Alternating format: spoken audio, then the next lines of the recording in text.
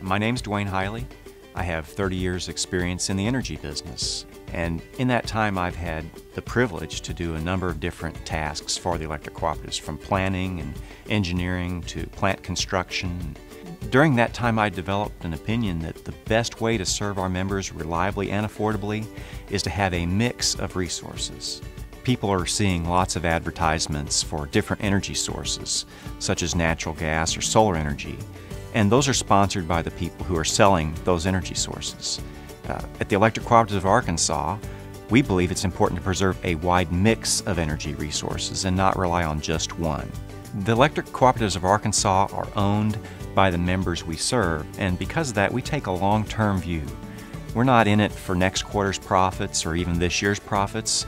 We're always thinking about what's best, not just for our current members, but for their children and their grandchildren. And when we make decisions on energy resources, we're not making a decision for the next few years. Building any kind of power supply takes maybe 10 years, and it's probably going to run for 40 years serving our members. So we want to take the long-term view and choose what's best. We can't tell a fuel that might be low cost today may not be low cost in 5 years. But if we can have access to lots of different fuel supply sources and lots of different generating opportunities, then that's going to give us the long-term lowest cost option for our member owners. We want to communicate this information to our member owners because they own us. This is not some faceless utility that just sends them a bill every month. We are the electric cooperative. We're hired by them. We work for them to keep their rates low and to keep their power affordable. And I just think it's important to have a dialogue and to share everything we know so that we can partner together in creating that future we want. We want to have a high quality of life in rural Arkansas. We want to keep those communities vibrant, that they can bring in an energy-intensive industry and know that they have rates that are competitive with any other utility in the state.